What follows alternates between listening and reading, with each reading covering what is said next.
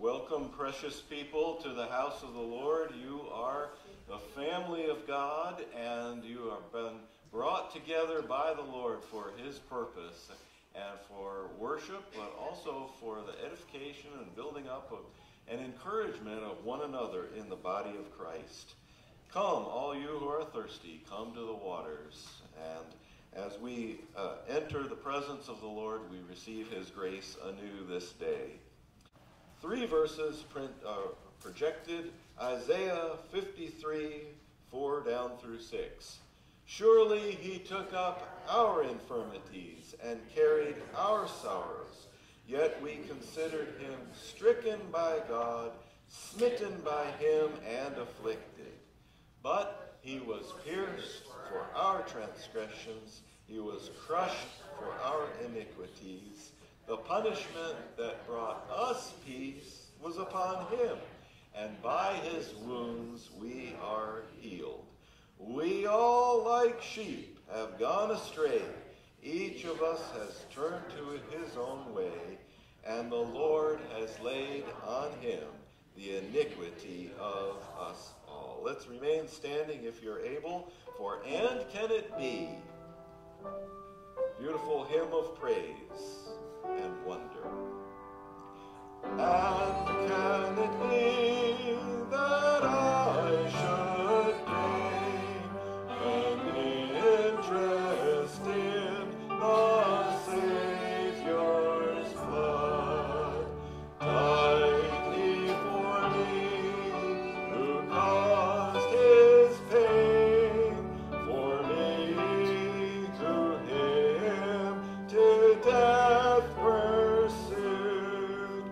Amazing love, how can it be that now my God should die for me? Amazing love, how can it be that thou, my God, shouldst die for me?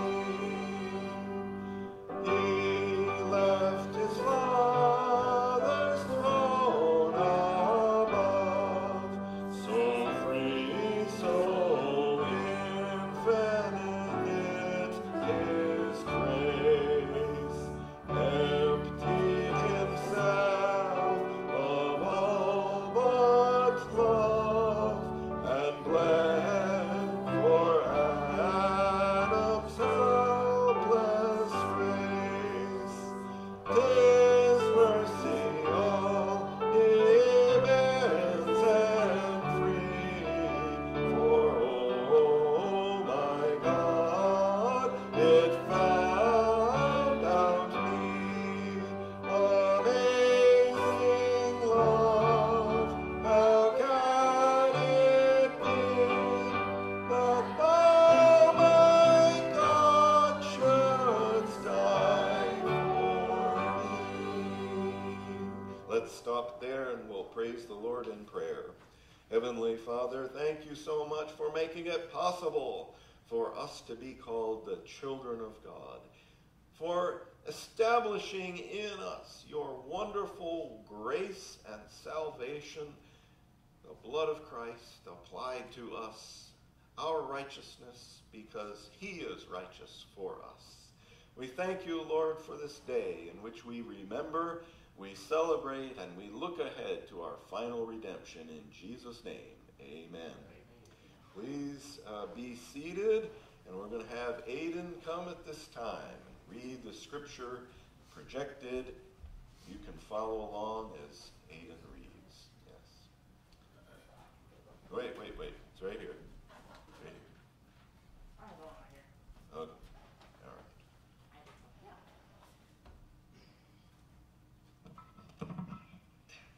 Titus 2:11 through 14. For the grace of God has appeared that offers salvation to all people. It teaches us to say no to ungodliness and worldly passions, to live self-controlled, upright, and godly lives in the present age, while we wait for the blessed hope, the appearing of the glory of our great God and Savior Jesus Christ, who gave himself to redeem us from all wickedness, and to purify himself people that are his very own, eager to do what is good. Amen. Thank you. We appreciate your enthusiasm, too. That is so good to hear. Thank you.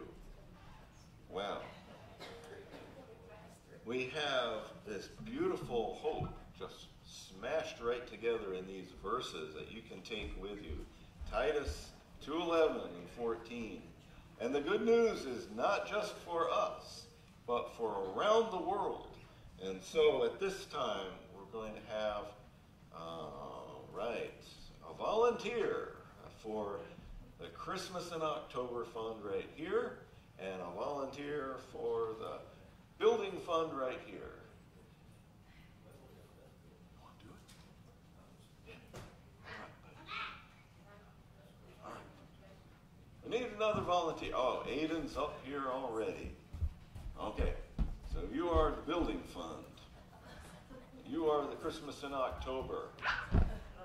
And if you are ready to contribute today's special offering, and then you can make your way up while we begin singing some of our choruses. Okay, so just remind them, your Christmas in October and your building fund.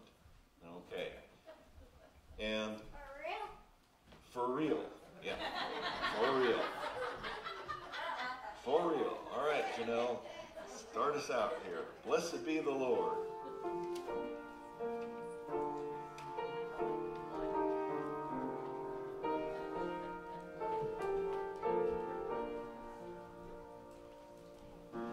Father in heaven, we love you. We lift your name in all the earth. May your kingdom be established in our praises, as your people declare your mighty works. Blessed be the Lord God Almighty, who was and is to come. Blessed be the Lord God Almighty, who reigns forevermore. Blessed be the Lord God Almighty, who was and is to come. Blessed be the Lord God Almighty, who reigns forevermore. Amen. Praise the Lord. Forevermore, forevermore, you will be held fast in the grip of a Savior who is not going to let you go. Let's sing together. When I fear my faith will fail, Christ will hold me fast. When the tempter would prevail, he will hold me fast. I could never keep my hold through life's fearful path, for my love is often cold. He must hold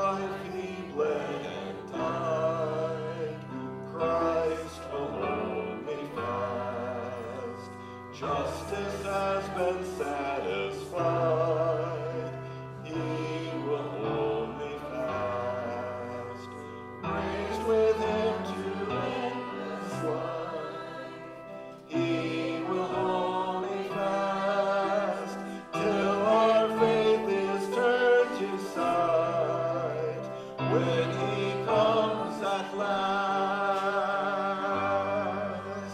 he will hold me fast, he will hold me fast, for my Savior loves me so. He will hold me fast, he will hold me fast, he will hold me fast, for my Savior loves me so. He will hold me fast.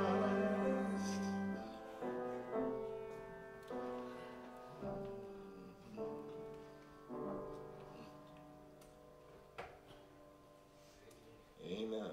Praise God. Amen. So whether we have a song from the 21st century or we have a song from the 18th century, Amazing Grace, so relevant even right today to think about, John Newton, the former slave ship captain that had brought over slaves from Africa, captured them and like that, yet understood his condition and dependence upon Jesus. And we get to enter right into that. Once we too did not see properly, but now we are found. Now I see. Let's sing 1, 2, and 3 and the last. Amazing grace, how sweet the sound that saved a wretch like me. I once was lost, but now am found. Was blind, but now I see. 'Twas grace that taught my heart to fear, and grace my fears relieved. How precious did that grace appear the hour I first believed. Through many dangers, toils, and snares, I have already gone. 'Tis grace hath brought me safe thus far, and grace will lead me home. When we've been there 10,000 years, bright shining as the sun, we've no less days to sing God's praise than when we first begun. And so our eyes are open. We're just going to do the chorus part of this last one. And we keep our focus even in the present storms of life. We turn our eyes, our gaze upon Jesus. So many distractions out there, so many things to worry about. Turn your eyes upon Jesus. We're redeemed not just for ourselves, but we're redeemed for him. Turn your eyes upon Jesus. Look full in his wonderful face, and the things on earth will grow strangely dim in the light of his glory and grace. Amen. I hope you have your eyes open to the truth. Jesus loves you. Make sure someone else knows that. Get up. Share with one another the grace that you have received, the love from God. Greet one another in the name of the Lord.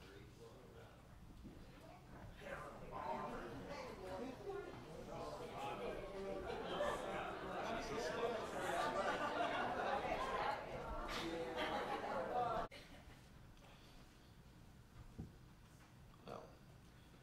chance to read the Word of God together, let's stand for Matthew chapter 36, through 46. Matthew, we're going through this section here, the last day before the crucifixion. So let's read Matthew 26:36. Then Jesus went with his disciples to a place called Gethsemane, and he said to them, "Sit here while I go over there and pray." He took Peter and the two sons of Zebedee along with him, and he began to be sorrowful and troubled. And he said to them, "My soul is overwhelmed with sorrow to the point of death. Stay here and keep watch with me." Going a little farther, he fell face down to the ground and prayed, "My Father, if it is possible, may this cup be taken from me. Yet not as I will, but as you will." Then he returned to his disciples and found them sleeping. "Could you men not keep watch with me for 1 hour?" he asked Peter. "Watch and pray so that you will not fall into temptation. The spirit is willing, but the body is weak." He went away a second time and prayed, "My Father, if it is not possible for this cup to be taken away unless I drink it, may your will be done." And when he came back, he again found them sleeping because their eyes were heavy. So he left them and went away once more and prayed the third time, saying the same thing. Then he returned to the disciples and said to them, "Are you still sleeping and resting? Look, the hour is near, and the Son of Man is betrayed into the hands of sinners. Rise, let us go. Here comes my betrayer." You may be seated. Thank you. God add his blessing to the Word of God at this time. Now, we have been through a great storm, and some of you have been through misery, actually, of many days, some in our congregation a whole week without power. It brings up the question, why does humanity have to suffer in this way? So much that we go through, whether it's through sickness or through distress or persecution or great storm, just doesn't seem to make sense in light of all that God being a good God, a God that loves us. Why does humanity have to suffer? Well, the truth of the matter is that we cannot answer that question this morning. The Bible doesn't let us in on all of those things. Even Job, who had to go through great suffering, was not allowed even to know that the enemy, Satan, had and the Lord had this conversation about Job. He wasn't allowed to know that God permitted all this to take place to Job's life. And Job would pass the test and be faithful. God knew it. But Job was not allowed to know why he was suffering, and yet he made it through that time of suffering, and faithful was. And as difficult as that is for us, why do people have to suffer and just have to let that out there, and we live by faith without knowing the answer? And that may not be satisfying to many people, but we don't have it. But what we do have in Scripture is, why did Jesus have to suffer? And we may have a clue about why humanity suffers by looking at what Jesus has to go through. Our passage that we've just read had unfolded so much of the suffering of Jesus, and Luke explains in even more detail that as Jesus went there into the Garden of Gethsemane and suffered, he felt the anguish of that separation between Father and Son. And take this cup, yet not as I will, but thy will be done. And his sweat was like great drops of blood. Luke tells us of that. Matthew explains 3 times that he prayed for 3 hours, and the disciples could not keep up with this. And Jesus said, watch and pray, but they could not. Jesus suffered in a very dramatic way that is really beyond description. The Bible just kind of explains that this is what was happening to him on the outside, but we have no idea of all the horror that was going on as he faced the crushing weight of sin of the world being placed on him. This is a very dreadful thing that only Jesus had to do, to suffer that. But we don't have to guess, even though we don't have Matthew or the Gospels to explain it. We have later writing of the New Testament writers that explain why Jesus had to go through all this agony. We don't have why we have to suffer, but we do have why Jesus had to suffer.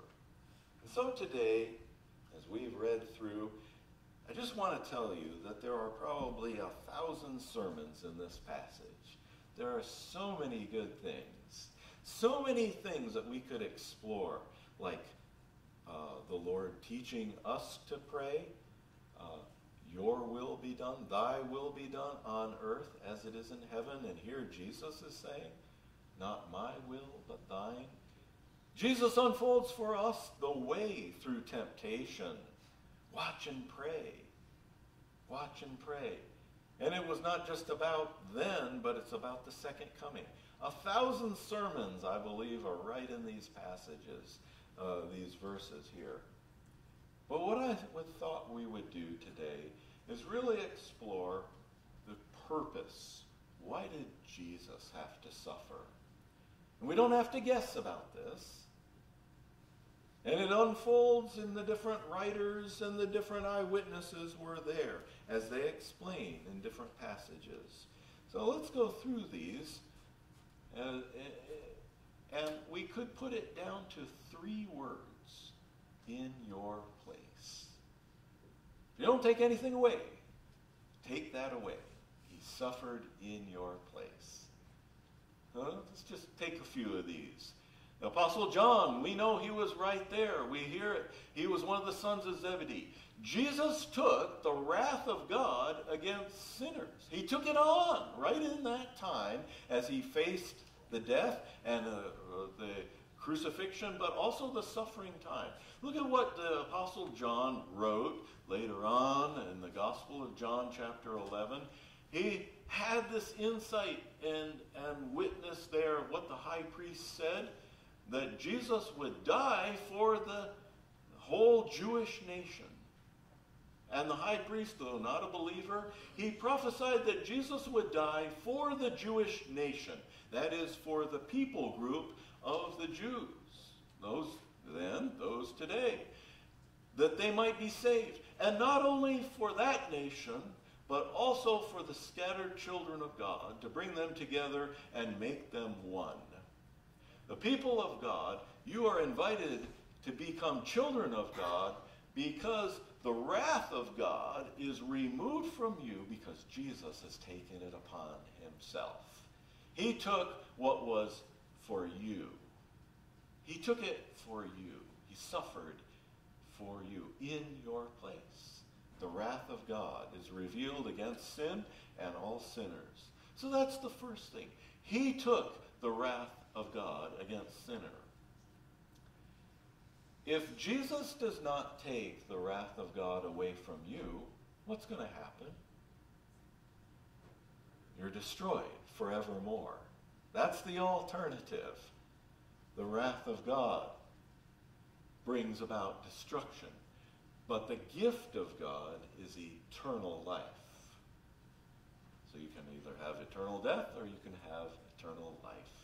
Jesus took the wrath of God, and it's removed. Therefore, there is no condemnation for those who are in Christ Jesus. Well, the second thing is that Jesus had to suffer in obedience to the will of the Father. Apostle Paul wrote, "In being found in appearance as a man, he humbled himself and became obedient to death, even death on a cross." Humanity has to suffer. Children, obey your parents. Here is Jesus, the Son of God, perfectly becoming obedient to the will of God the Father. So when we as children, or when we as people are not obeying even our parents or obeying the Holy Father, Jesus did. He suffered in obedience to the will of the Father. It's God's will for us to be perfectly submitted to everything God has for us. We can't do that in our own strength. But Jesus did. He was perfectly submitted to the will of God at all times. This is a miracle. And his perfect obedience is applied to you by faith. He suffered because he humbled himself, even being obedient to death. Well, let's go on to number 3. Jesus suffered as your substitute. The book of Isaiah revealed to us, we read this earlier, he was pierced for our transgressions, crushed for our iniquities. The punishment that brought us peace was upon him, and by his wounds we are healed. Jesus, the Prince of Peace, brings us peace. He suffered as your substitute. Again, the wrath he took upon himself and gives us peace. He brings us peace. But look also, wounds are healed. And even now there's a present-day application in part, looking forward to the complete fulfillment that your entire being will be made whole with everlasting life. There's an anticipation. So when you are healed right now, it's an anticipation, like an appetizer of greater things to come. The punishment that brought us peace was upon him. By his wounds we are healed for eternal life. And all sorrow and suffering will pass away. He did it as your substitute. He did it in your place. The New Testament writers emphasize this, that Jesus redeemed your life from meaninglessness. Look at how the Apostle Peter writes here. For you know that it was not with perishable things, such as silver or gold, that you were redeemed from the empty way of life handed down to you from your forefathers, but with the precious blood of Christ, a lamb without blemish or defect. A few weeks ago, we went into this in more detail. But when Jesus took up the cup, remember what he said, "This is my blood of the covenant, which is poured out for many for the remission of sins." Without the shedding of blood, there is no forgiveness of sins. So his precious blood is poured out. We can't save anyone else, but Jesus' precious blood, perfect blood, is poured out for the forgiveness of our sins and for all who believe. But look into this passage and we find out that, we think about all the wonderful things that unbelievers have done in the world, maybe cures even for disease, wonderful architecture. Some of it still survives from like the pyramids and from ancient Rome and the Greek architecture and all of that. All of these things that they discovered. And Peter is just not impressed. By the Holy Spirit, he says, it's an empty way of life. That's very humbling, but that is the word of God to us. Without Jesus, your life is an empty way of life. It has no lasting value. It may last for 2 or 3, even 1,000 years, the accomplishments. But where is the Tower of Babel? It's gone. Yeah. And many of these other civilizations are gone. We don't even have the languages of some of them, of these civilizations. It's an empty way of life without Christ Jesus. The contrast is that with Jesus, you're redeemed from that. Your life really counts for all eternity. And what you do now, in loving one another, in helping one another, in giving of your gifts and resources for the kingdom of God, is going to last. It's going to have value. and it's going to contribute to the kingdom of God. We need to know that our life has meaning. Without that, we just kind of give up. Jesus has redeemed your life from meaninglessness, and he's called you into this wonderful family of God that's going to last forever. Well, we're going to go on, but I do want to have you see some of this, that the apostles that were there in the garden, like Peter and others, they wrote about this. Jesus' suffering was not meaningless there. It counted for you in your place. Jesus suffered to defend you. Look at what the Apostle John wrote. My dear children, see how you're elevated right there?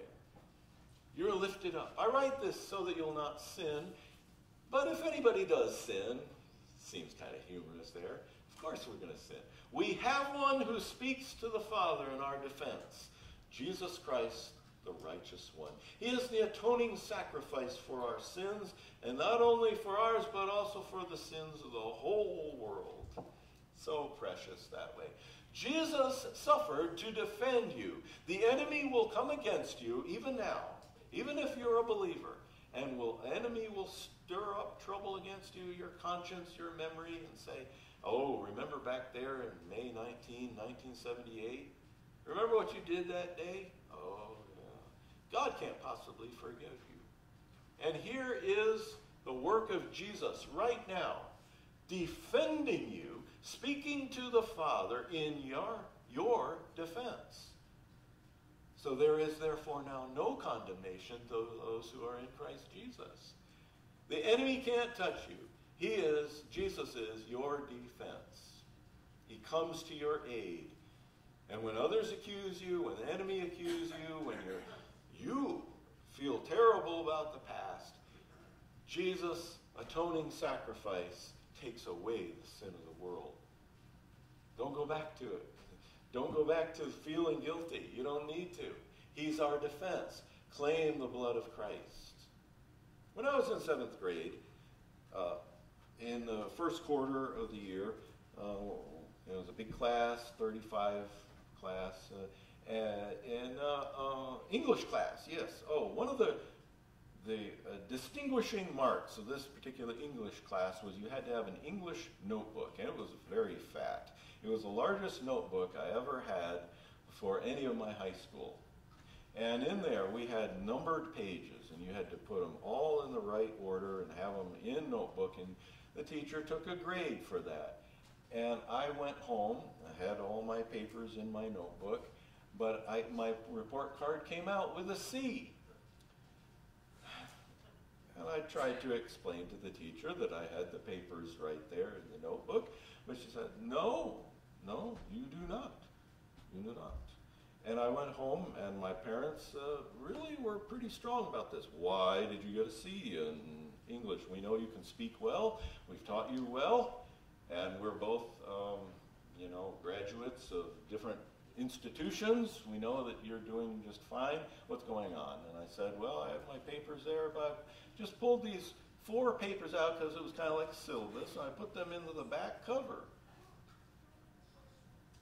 My dad took up my defense, went to the teacher on his own time, went into the school, and he said, I don't know what he said, but he'd been there. He passed 7th grade. He'd been there through college. He passed that, Berkshire Christian College. He'd been to seminary. He passed a graduate school. He wrote a book. He had all this kind of stuff going on. He knew how to speak. He spoke every day every Sunday in public. My dad came to my defense because he'd been there, and my grade got changed somehow back to an A, and the teacher and I actually became friends after that, and I worked hard for her, and she understood where I was coming from. But even greater than a grade on a report card, Jesus comes to our defense. The teacher wouldn't listen to me. I didn't have it. I'm a 7th grader. The enemy won't listen to you, but the enemy can't touch you because you're in Jesus Christ. He comes to your defense. Jesus willingly came and comes to your defense. Well, let's go on, finish up our little work here. In your place. Remember these things. As great as it is to look at the passage and recognize there's this suffering of Jesus going on, don't make it just kind of like a history lesson. Apply it right to you, because that's what the New Testament writers do. Jesus suffered the great anguish there in the Garden of Gethsemane on the coming hours of crucifixion. He took the wrath of your sin that was against you. He took it. Jesus perfectly obeys the Father's will. And that righteousness is applied to you. Jesus became our substitute out of love. He redeemed your life from meaninglessness, and he gives you meaning right now, and he's going to keep defending you, and he's going to return for you. You're not going to be left as an orphan. So when you take up the cup, and when you take up the wafer here, the piece of bread, in just a few moments, remember, Jesus took it in your place. He took the pain, the agony, the suffering, and even the death that was supposed to be for you, and he died in your place out of great love. And there is a purpose, redeeming you from what you can't do. He did for you. Let's bow in prayer. Lord in heaven, these things take a lifetime for us to assimilate, to remember, to inculcate into our being. Apply them to us by the power of the Holy Spirit. And give a meaning for each one's life here that goes beyond personal wishes and satisfaction and lifestyle and anything like that. Give us meaning and purpose. And let there be a great glory and praise to you through each one here that has a witness that lasts for all eternity till we can be right with you for all eternity. Lord, be glorified in your people. Forgive us again of our sins and allow us to experience your grace anew. In Jesus' name, amen. Let's stand. We're going to sing this song. Helps us think about Calvary and the suffering of the cross. Lead me to Calvary.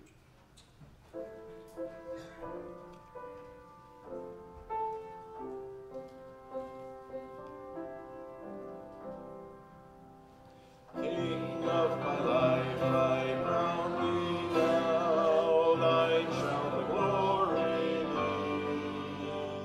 Lest I forget thy thorn crown brow, lead me to Calvary. Lest I forget Gethsemane, lest I forget thine agony, lest I forget thy love for me, lead me to Calvary. Show me the tomb where thou wast laid, tenderly mourned and wept.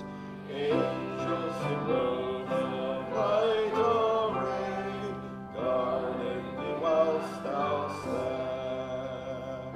Lest I forget Gethsemane, lest I forget thine agony, lest I forget thy love for me, lead me to Calvary.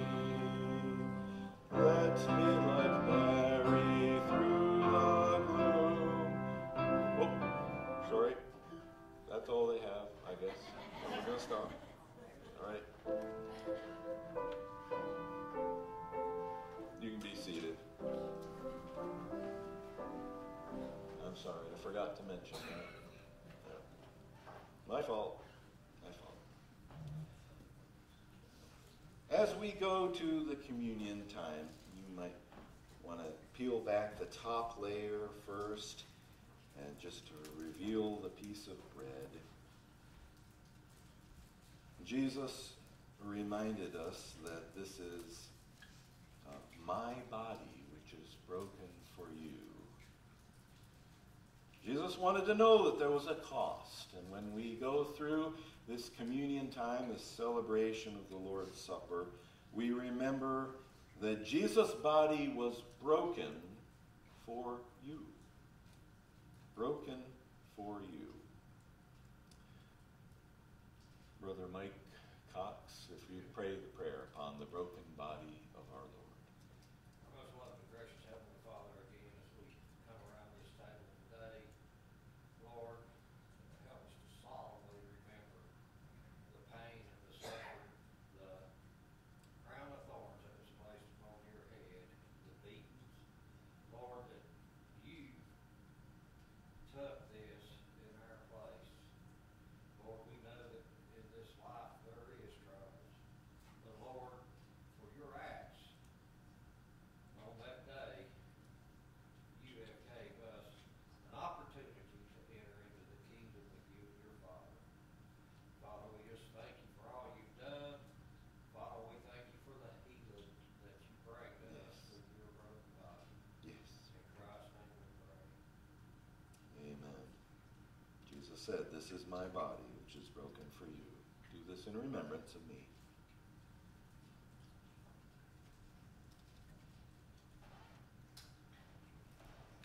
In the same way, after supper, he took the cup, and we explored this cup of redemption. He didn't drink the final cup. That will be at the second coming, figuratively, in the marriage supper of the Lamb. Cup of redemption we drink today because Jesus drank it. The cup, in the passage, and that's the wrath of God, the cup of suffering. It was applied to Jesus. He took it for you. Let's bow in prayer. Father in heaven, thank you for the precious blood of Jesus poured out for the forgiveness of sins. May more and more people experience this forgiveness of their sins and the joy of eternal life.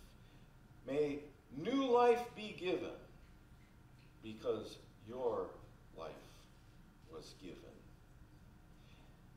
Lord Jesus, thank you for entering the Garden of Gethsemane, this suffering for us, becoming the second Adam. First Adam entered into the Garden of Eden and fell to temptation.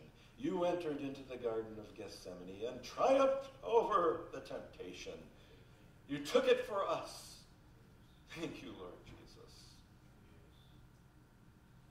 Bless as we take and remember in Jesus' name.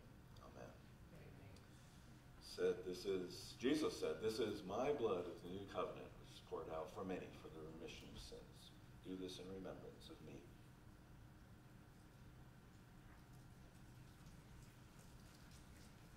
He wanted you to get it. He wanted you to have this memory, taking it in. Take it in. Take it in. Young people, take it in. That's why you're here. You take it in together. Jesus said, "This is the body." Let's stand as the body of Christ now. Body is also called the family, household of faith. I'm so glad I'm a part of the family of God. I've been washed in the fountain, cleansed by His blood. Joy tears of Jesus as we travel this side. For a part of the family of God. Lord bless you, brothers and sisters. Amen.